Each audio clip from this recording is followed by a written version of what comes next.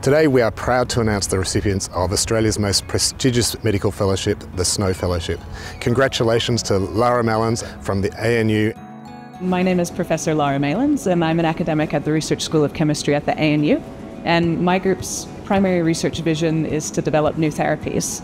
And we are interested in studying a class of molecules called peptides. So peptides are composed of sequences of amino acids, and there are many bioactive peptides in nature. They've evolved over billions of years of evolution for specific purposes.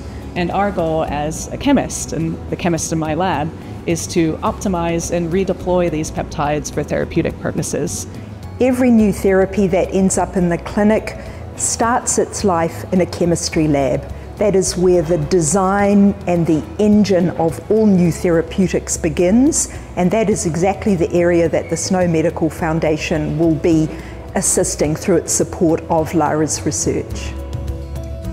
This is an 8-year grant of $8 million for them and their team to build out some of the best researchers to bring them together and do the best research here in Australia.